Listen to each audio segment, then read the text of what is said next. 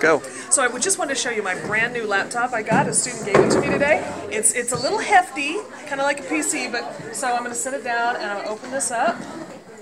And you know what's really cool about this new thing is when I turn the pages and I go to a different page, it has the realistic features of actual turning pages and it sounds good.